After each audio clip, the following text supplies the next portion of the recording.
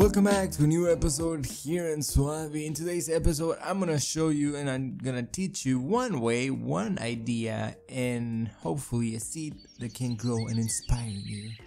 I'm just kidding. I'm just gonna show you how you can make a cool motion graphics transition, an easy motion graphics transition that you can use on your videos. If you have a YouTube channel or if you wanna do YouTube videos, a lot of times using these type of transitions helps to keep your viewers engaged and just to a little bit show, sort of like to show that you care about the production of the video, and then so it takes a little more time and adds a little bit of spice to your videos, right? Okay, so let's just go ahead and start a new fusion composition. We're gonna make it 2 seconds long, 24 frames per second. That's what most of the time is used. You can also do 30, but it's up to you. Okay, and once inside Fusion, what you want to do is you're gonna create a new background node, and we're gonna make the alpha channel of it transparent by moving that thing.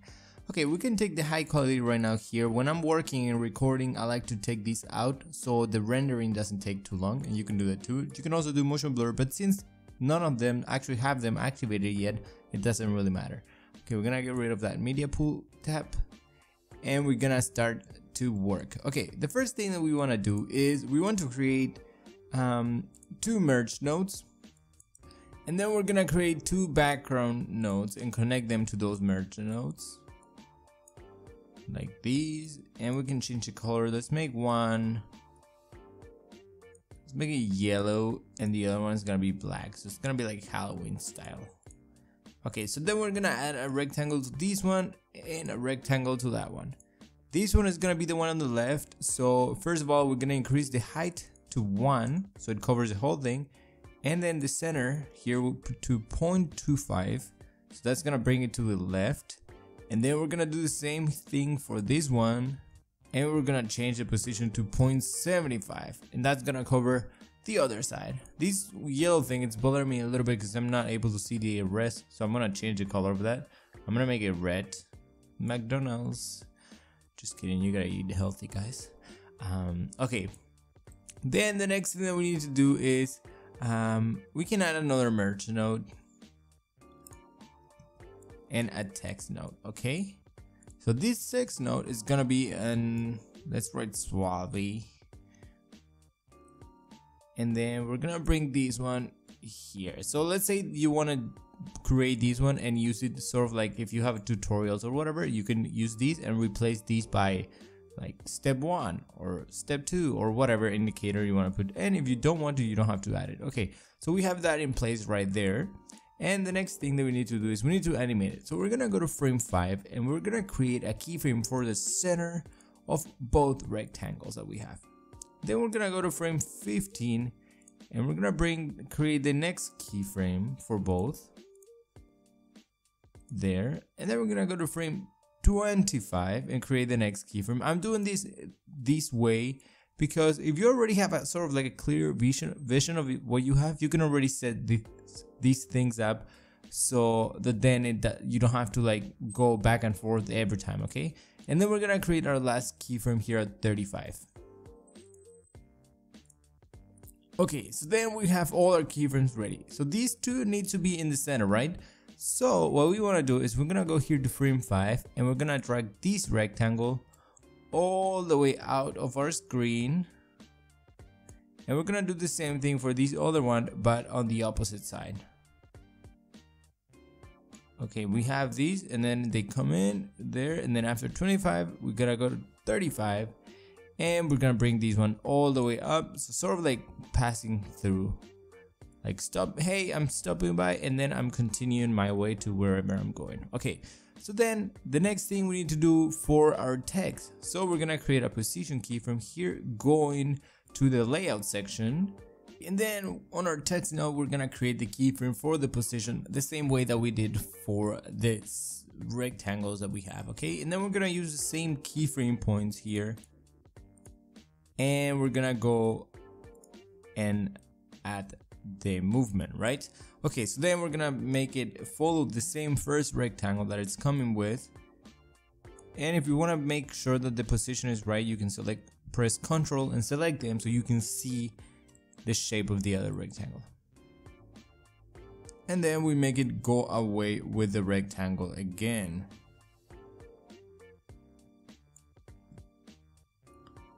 Try to put it right there in that position. Okay.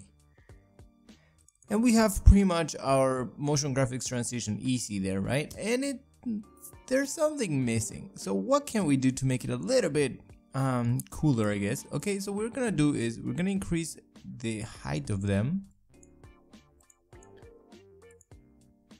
And we're gonna have to check on something when doing this also. If on our first keyframe we put it too close to the edge, it's gonna show up inside our screen. So we wanna make sure that we take those a little bit further away. Like that, and then also at the end.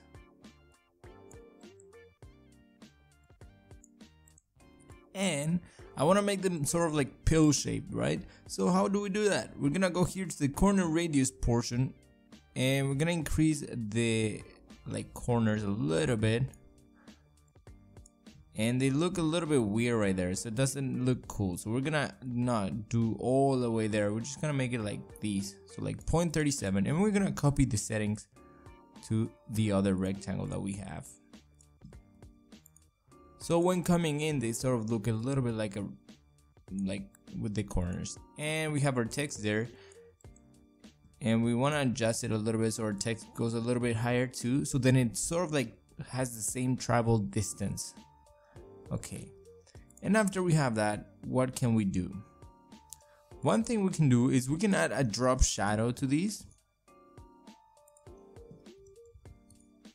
and that is basically gonna add a little shadow right here, so that then the footage that's below, so it looks like there's a bit of depth between these motion graphics transition and your actual video or image that you're using below, right?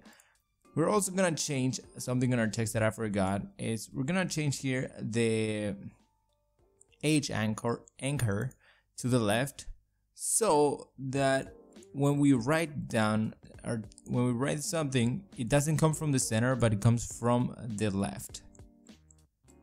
And then we're gonna move our path here, try to make it straight, and then we're gonna do the same to this one, like that. So then when we write something, it sort of like goes that way, and it doesn't just go both ways. If you have it on center, it will just expand to each side, so it's easier to control our letters like this. Okay, all right, since we have these, what can we do next? The next thing that we're gonna do is we're gonna go to our spline tool here, and we're gonna select both of these, and 3 of them actually, the text too. And we're gonna go select all, pressing Ctrl A, and then we're gonna press F, and that's gonna make it smooth a little bit. If you wanna make it wiggle a little bit, you can press this thing, and that's sort of like gonna make them not stay stationary here, so these gonna still sort of like move a little bit. Like that. And that adds a little bit more of like life. It makes it feel a little bit more alive, I guess, because it's not completely staying still.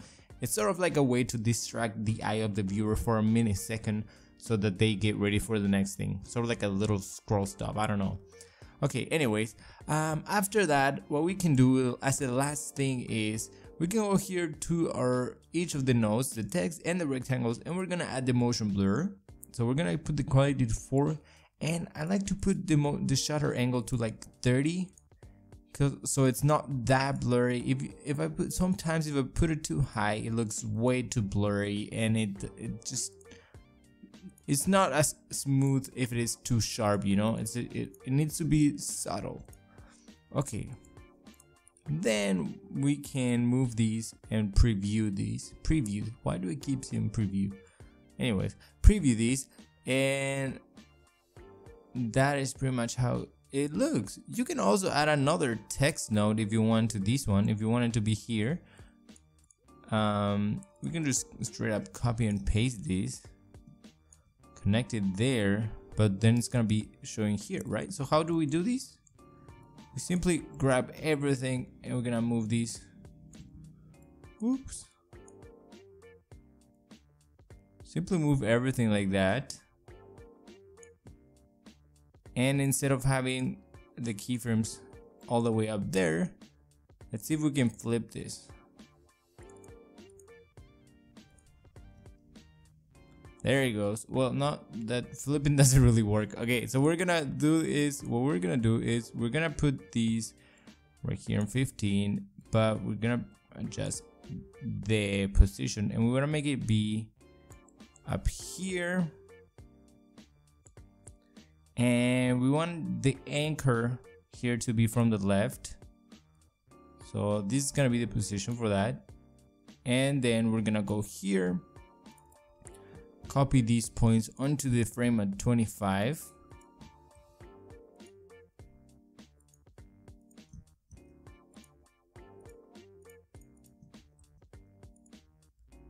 and then our beginning point has to be at the bottom, right? So we're gonna copy the X, and then we're gonna make it go all the way down,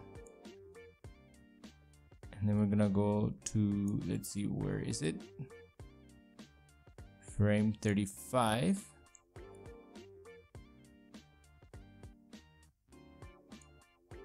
And we're gonna increase the height of it. We're gonna put the X on the same axis there, but we're gonna make it go all the way out, like up.